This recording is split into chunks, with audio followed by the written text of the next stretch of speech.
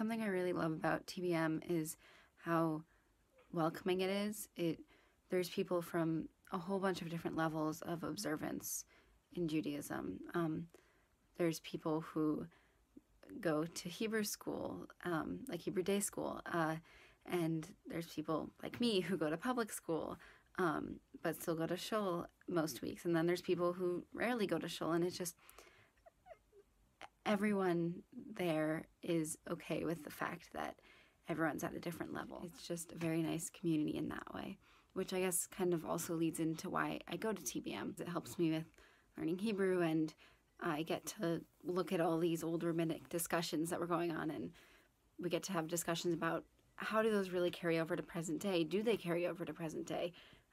Do they not fit with our modern thoughts at all anymore? It's really fun to get to have discussions like